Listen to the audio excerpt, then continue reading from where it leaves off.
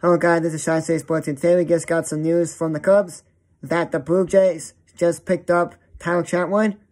They were earned $3.3 million, but the deal could reach $5.5 million based on incentives, meaning if he does stuff in the season, he can get up more money. He'll earn $3.43 million, but if he does incentives, like they say, oh, we gotta get this much stuff done, you get this, like, went a fourth for the Bears. When he went to, the Rams, he got an extra $1 million, I think, for, like, getting how many sacks during the season. In one game, he needed a half a sack. He got a sack, and he got his money. Just like Emmanuel Sanders, he needed so many receptions to get more money, like $500,000, and he got $500,000. So, like, if he can get, like, strikeouts or this many stuff going around the league, he can get more money, like $5.5 million. Like, his salary will go up to $5.5 million based on the incentives that he needs to do. So, they signed with him.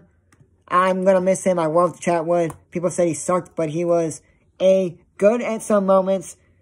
Starting to be good. And two, he was a good, like, backup. So, like, if you need him to fill in a rotation for pitching, for starting, you can. If you need him for the bullpen, he can give you, like, an inning.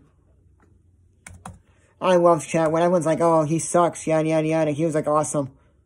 Every time, I was like, when Chatwood's in the bullpen, putting Chatwood. Because I loved him.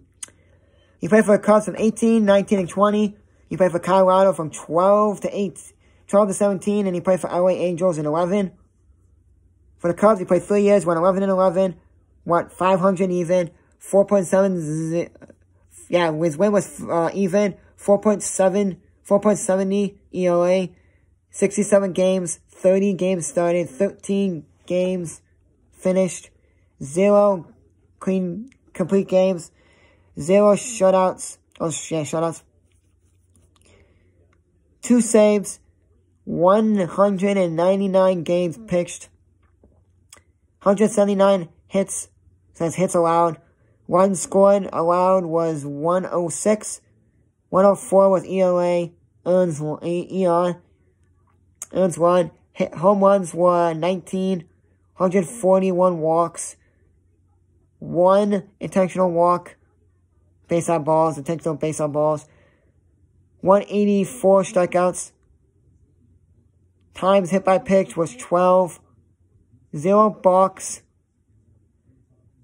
wild pitch was 17, 896 batters faced, ERA plus was 91, 4.88 was the fielding in the pending pitching, whip, baseball, walks plus hits, innings pitched